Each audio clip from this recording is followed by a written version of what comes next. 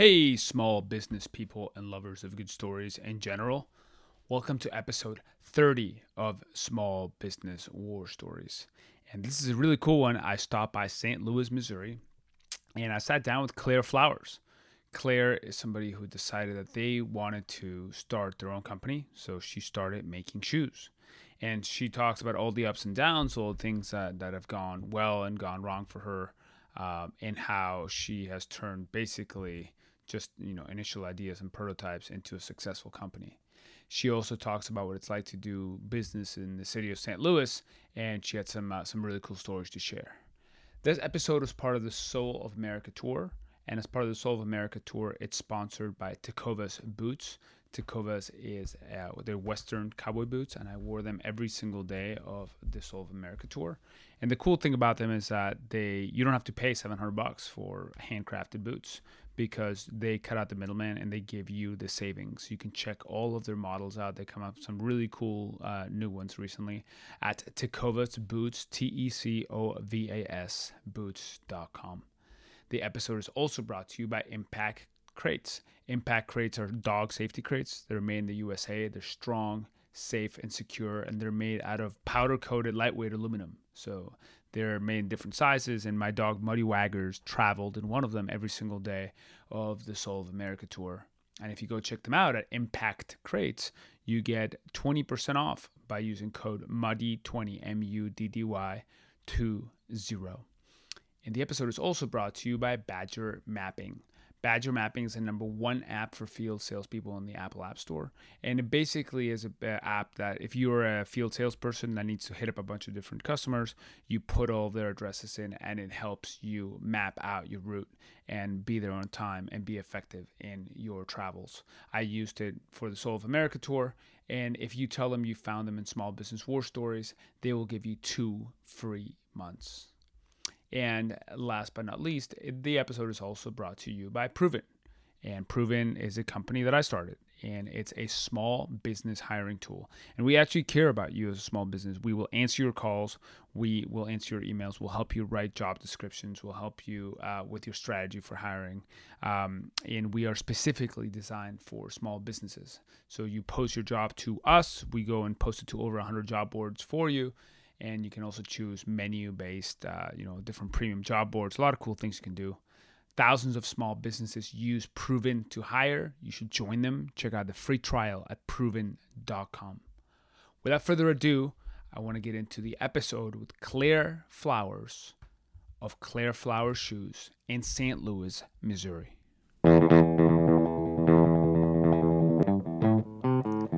Small Business War Stories. Small businesses are the soul of America. And this is where they tell their stories.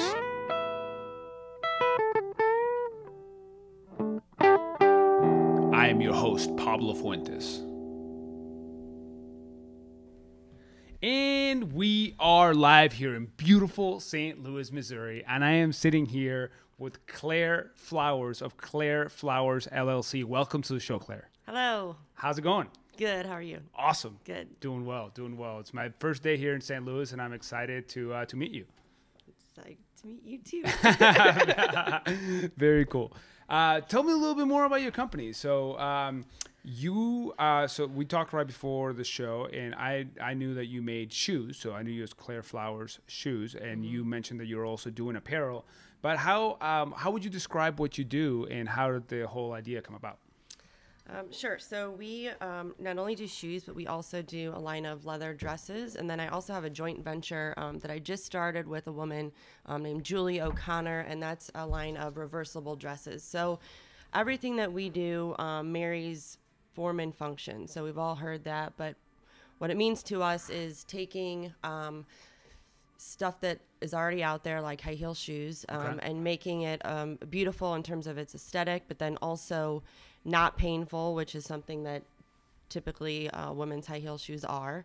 And then with dresses, a lot of times they're impractical in terms of like the textile might be linen, which wrinkles easily, or might be sequins or something that just doesn't make sense. So how do we marry a textile like leather that doesn't wrinkle and lasts forever, with a silhouette like an A-line dress, something more functional that lasts forever. Okay. So that's really the premise of our business. It started when I was traveling quite a bit for work. Okay. I was in software sales, and I would have a pair of high heel shoes that maybe would last like a week or two. Yeah. Because I would get stuck in grates in cities, like the grates on the street. Yeah. And I'd rip my shoe out, and all the leather would come off of the heel. Oof. So I'd be on a work trip, and the heel cap would fall off, or I'd slip and fall on the airport floor, or whatever it might be.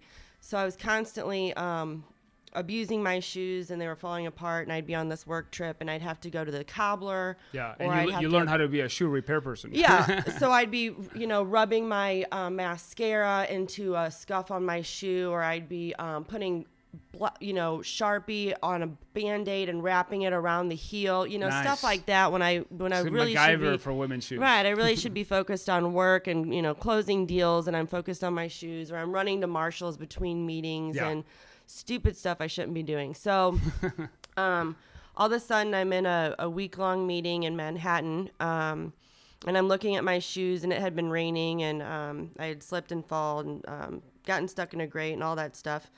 So I'm sitting and looking at my shoes and cataloging all the reasons why they sucked. And Sure. I started drawing a pump that if I had designed it, how it would be and how it wouldn't do all these, crappy things. So at the end of this week-long training, I had come up with this shoe that had these 5 kind of unique attributes. Okay.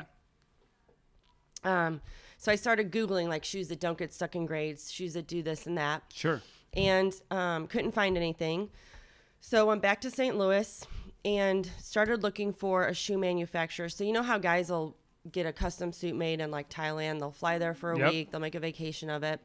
They'll have a custom suit made, and then they'll go back to the States and they'll wear it for 10 years because it fits them like a glove. Sure. So I wanted as long as they keep staying shape. Right, exactly. So I wanted to do that same thing with a pair of women's pumps. Okay. So lo and behold, you can't find a factory in the United States that will do that for you. Like they won't do a private label for you. They just don't exist. There's no domestic shoe manufacturers that will like private label for you. So are there domestic shoe manufacturers that sell for themselves? Yes. Okay. So like New Balance, and they'll own their own. So I'm obviously can't sell software and then open a shoe manufacturer, in the Understood. States. So I'm then looking overseas, and they all have these minimum order quantities. Okay. But while I'm doing this, I'm telling my sister, my mom, my girlfriends, I'm looking for the shoe manufacturer, and they're saying, why? And I said, well, my shoes suck. I want them to be like Nikes, but then I want them to look like Jimmy Choo. So how do I do this? Okay. And I tell them I want plates on the back so that the car floor mats don't rub that right shoe above the heel when I drive. Actually, that happens to my boots. Yeah. So I want heel caps that don't wear off and show that metal pin, and I'm not like walking on that metal pin and then scuffing up hardwood floors. I want the outsole to have some sort of like Goodyear vulcanized rubber tread so that I don't slip and slide on airport floors, because I was notoriously running late for flights, running through the airport. In heels with leather soles. It was terrible. So that was another attribute. I wanted them to not hurt. So I was constantly doing trade shows, or I was just on my feet all day. So they needed to not hurt by noon like all my high heels did. And then I also needed a heel that was wider at the base so that I didn't get stuck in those grates and cracks when I was walking. But then from the profile, the shoe still looks stylized. So I still wanted it to have like a feminine stiletto-like aesthetic, because I think that's feminine. It looks good with a business suit. I didn't want it to be a wedge. I didn't want it to be matronly looking. So Got it. I wanted it to fit this bill in terms of look a certain way, but also be durable and functional. Awesome. So that's from the practical perspective. Right. Now, from the aesthetic perspective, where do you get your inspiration for your designs? I mean, you were talking about the wanting it to feel like a Nike but look like a Jimmy Choo and wear like a Caterpillar shoe. Right. Well, so that's complicated, because if I were to just design what I wanted, it'd be it'd be a lot more kind of out there and whimsical than it is. Okay. But coming from like the practical business side of me and why I started the whole brand to work kind of with your professional side, but then also be okay with jeans on the weekend. I can't really do that. So what's kind of comes from my creativity versus what's marketable are two totally different things. And I understand that. So I don't necessarily design always what I want to. I design. Have you thought about doing both maybe? Yeah, I have. So I have I've been wanting to do a Stingray pump, which I'm going to do. But that's not something you'd probably wear to work. It might be something, but I'm thinking about it for like a bridal shoe. Okay. I have I've done an ostrich print embossed leather, and Okay. I've done a leopard print. But then for work, I do like a lot of black and gold and some more basic, timeless, classic type stuff. Very cool. Yeah, which is fine. But anyway, back to how I started. Yeah. So then these women were like, why are you looking for this shoe manufacturer? And I told them why. And so then they said, well, if you find a manufacturer and you make 10 pairs for yourself to wear the rest of your career, order me 5. So I thought if there's a demand for this, then. So did you get a pre-order then? No, I just thought I'm going to keep my real job. I'm going to make one run and see how it goes. Okay. That one run went well. And you financed it yourself? Mm-hmm. I self-funded that. And then that one run went well. I did another run. And then it got to the point where if I was going to continue, I was going to need investors. Okay. And then they said, if you're going to take capital from us, then you're going to have to quit your job and it can't be a hobby. So I had to make a decision. So I quit my job. Yeah, that makes sense. Actually, I always tell people that starting a company at a startup is like an egg and bacon breakfast. Mm-hmm. And the egg and bacon breakfast, you have the pig and the chicken, and the chicken's involved in the breakfast, but the pig's committed. Mm-hmm. So they wanted you to, be a pig and be in it. Yeah. That's awesome. Yeah. That's awesome. Yeah, no, I sure. think that makes a lot of sense. So where did you're saying that you got some batches made. Where did you make them? In Brazil. Brazil. Mm-hmm. Okay, cool. Where about in Brazil? Novo Hamburgo. Never been there. I've been to Rio and Salvador and Sao Paulo before. Way south. Okay, near Florianopolis, or? It's the southernmost part of Brazil. Okay, near Paraguay. Mm-hmm. Yeah, exactly. Got you. Cool. So how did you establish your relationships with people in Brazil to make that happen? That was difficult. So I started looking for factories, and most of them won't talk to you because a lot of people want to be in fashion, and so they have an idea. They call a bunch of factories and try to get prototypes made. Sure. So factories are not in the business of just making prototypes for everyone that calls them. Okay. So they want to know that you're serious and you have a lot of money behind you, which I was serious, but at the time I didn't have a lot of money behind me. Sure. So I had to get over that challenge. So I called this guy in Chicago who had several shoe lines throughout his career. Okay. And I asked him if he had any factory connections. Okay. And he said, I do. And I will vouch for you if you just kind of pay me. So we just kind of told little white lies here and there. And I paid him to endorse me. Got it. And he to say that you were legit. And I mean, he didn't really know better. I wasn't legit. So he did so, and then I found a perfect factory in Brazil that had low minimums, handmade shoes, awesome quality, was willing to invent with me things that they hadn't done before, and I'm still with them today, and they're amazing. That's awesome. How often do you go down there? Rarely. So some very popular, well-known brands started there. Okay. So I didn't. That's another awesome thing about them. I didn't really have to vet them. Got it. Because other, big companies had already vetted them. Cool. Yeah. Very cool. What's your opinion? So I was mentioning before we started talking Tecovas Boots, which is a sponsor of the podcast, and they were on an early episode, and they do cowboy boots that are direct to consumer, right? So they're kind of doing the Warby Parker model, selling direct to consumers. What is your opinion on the idea of selling direct to consumers versus selling through distributors and retailers? I love it. I'm really glad that I entered at a time like this. So I think it's awesome that, I have to convince Susie Smith to buy my shoes as opposed to trying to convince Nordstrom that Susie's gonna like my shoes. Okay. If that makes sense. Do you sell all direct or what's No, your percentage? I'm probably 90% direct to consumer, Okay. 10% to retailers. So you do have relationships with retailers. Oh, for sure, yeah. Got it. And what's that? Is there a tension there since you sell direct and have relationship with retailers? How does that work? No. So I am really good about not disenfranchising my retailers. So I don't run sales. I don't send out. There are coupon codes. They're really hard to come by. You have to come to like my private events, or you have to kind of know me personally, or listen to Small Business War Stories. Maybe. Right. Maybe that's true. So I do that purposely. So, it's commonplace now that when you buy something, you hop on your phone and you Google like coupon code, or you look for the exact same product, or you look at a SKU to see if you're getting the best deal. Right. So I don't want people to be in one of my retail shops and look up Claire Flowers and see on my website that the exact same product is discounted. Makes sense. Because I don't want to piss them off. So I'm really careful to not do that. Are your retailers that you work with, are they all here in St. Louis, or are you in other geographies as well? I am also in Birmingham and Dallas. Birmingham, Alabama. Uh-huh. Oh, so wow. we are. That's kind of an interesting triangle. What prompted that?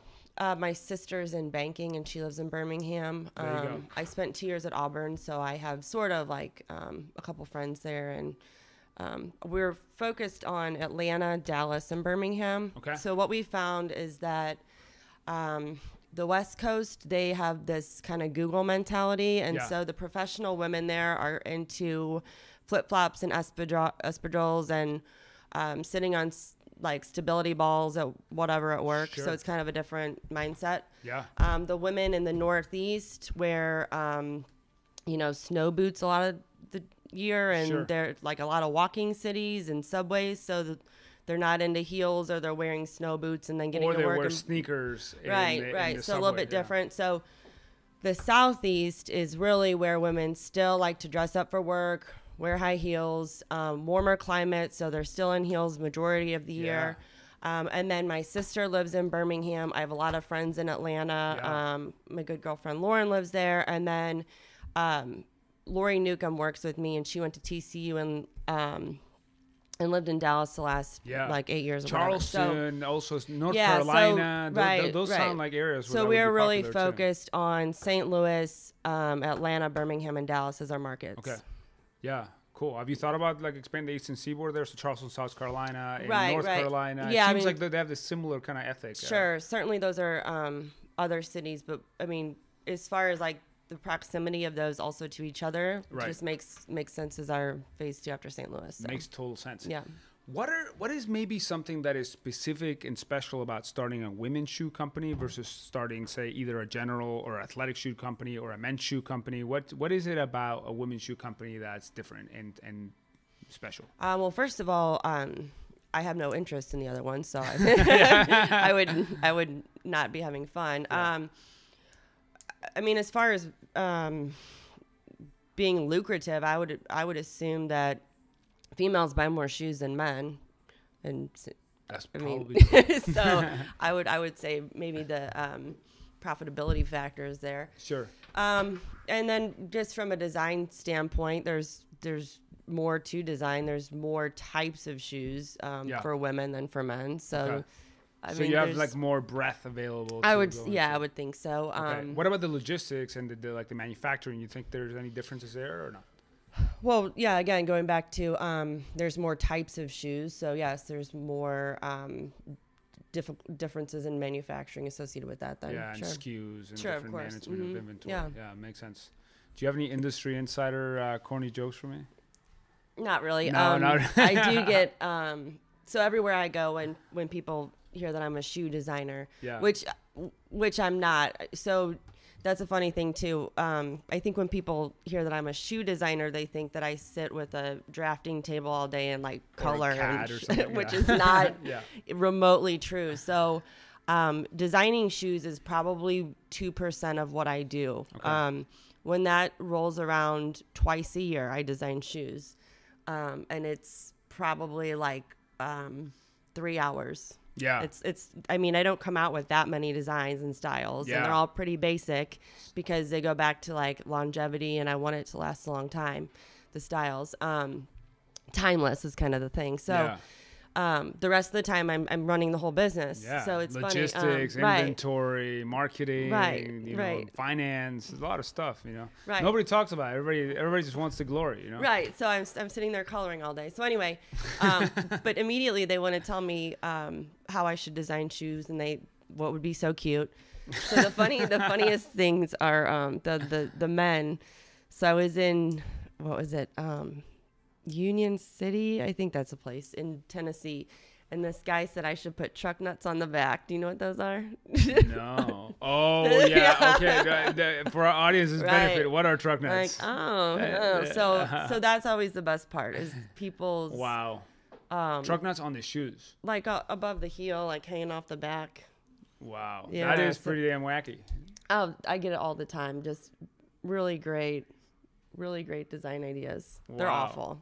They're all awful. Girls are bad too. Really? What are some of the worst ones you've gotten from girls? I don't know. They're just. I mean, who knows? Like buckles, hearts, unicorns. Like, the horn of the unicorn as a heel. Like just stupid. I mean, it's. That's amazing. You should make an April Fool's shoe that's like that and release it. Yeah. With the unicorn as a heel. That's awesome. Tell me about a time when things didn't go well. So how long have you been doing this now? 3 years. 3 years. Yeah. So 3 years is plenty of time for things to go sideways. So tell me about something that was kind of a big moment of adversity for you, and what did you do about it? God, things go wrong every single day. I mean, I've sold shoes and they haven't arrived, or we've had. What happened when you sold shoes that didn't arrive?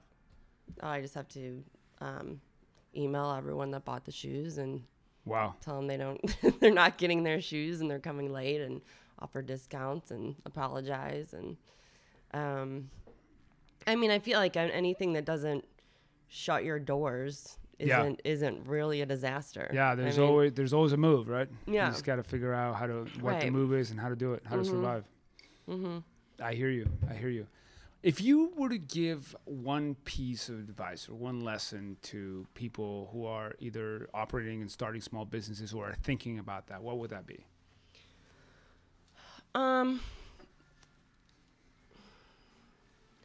would just be cautious of bad advice. I mean, when I first started, there are so many people that were older, more experienced, or had started a company that wanted to give me all their advice, all their free advice, whether solicited or not. Sure. I can't tell you how many people said, to start a shoe company, you need to raise $3 million. I mean, if I would have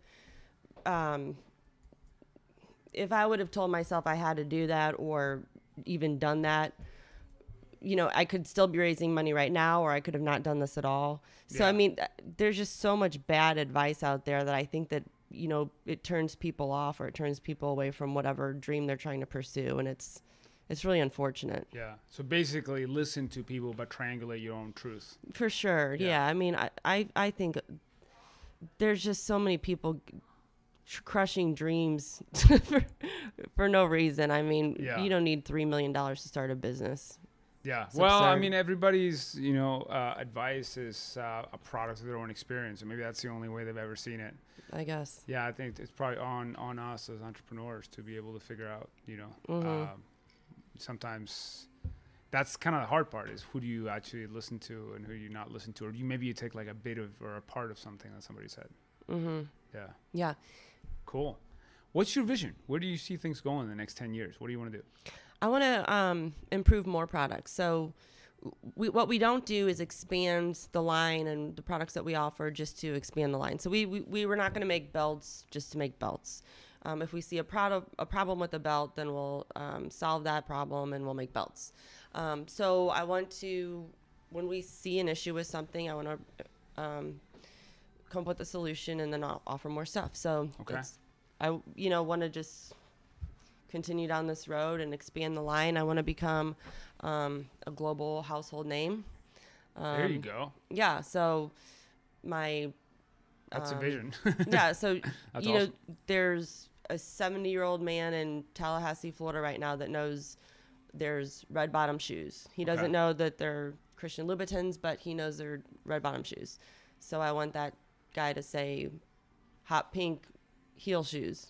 Got it. He doesn't need to know my name, but I want him to recognize that. Very cool. Very cool. What's it like to do business in St. Louis? Like I said, it's my first time here. This is actually we're currently my first few hours here, and I'm moving on to Chicago tomorrow. But what's the business climate here? What is it like to work with other people in the community? What's it like to work with the city and the government of folks here? What's that climate like? It's awesome. We have a really great startup climate. I'm a volunteer in a group called House of Genius. Actually, I think that may have started in Austin. Oh, really? You definitely have one. It's really cool. I think I've heard of that. It's really cool. You should get involved in that. Okay. I love it. So anyway, I think it's all over the world, actually. Okay. So there's a lot of really cool stuff going on in St. Louis in terms of our startup community. And then the people in general are very supportive in St. Louis. Government, that's another show, I think. Oh yeah. So, what are some of the challenges you've had there? I mean, I think it's good to without being too negative, You've had some challenges there that will remain. We have a 1% city tax, and I think that sometimes it's detrimental to startups or companies moving into the city. Okay, is it a payroll tax? Yeah, and so it taxes not only the employee 1%, but it also taxes the employer 1%. Oh, so that's a lot. Right. So So that's something that you think could be more friendly to upcoming businesses. Sure. Cool. Makes sense. Is there anything else that you want our audience to know about you or your company? Where can people find you? What are your social media handles, your website? What can people do? Awesome. Yeah, my website is claireflowers.com. Claire is Claire, and flowers is just like it sounds. Instagram is Claire Flowers Heels. Okay. And I'm on Twitter, Claire Flowers Shoes, or Claire F Shoes. Facebook, I'm Claire Flowers. I'm in 11 stores in St. Louis, and you can find them on my website under stores. Perfect. Well, thank you so much for taking the time to sit down with me. The high five. Yeah, it was fun. Thank you. Do you want to do a coupon code? Oh, sure. Coupon code LES25 is for $25 off. LES25, exclusive for the listeners of Small Business War Stories. Thank you so much for taking the time again. Thank you. Take awesome. Care. Thank you for listening to Small Business War Stories. If you enjoy the show, share it with a friend, or you can subscribe on iTunes, Stitcher, or on our blog at blog.proven.com. If you have an idea for us, we'd love to hear it. Please email us at podcast@proven.com. See you next time.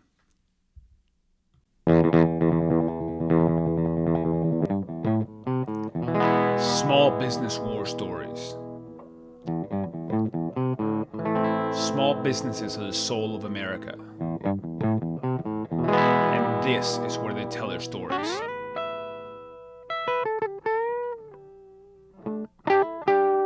I am your host, Pablo Fuentes.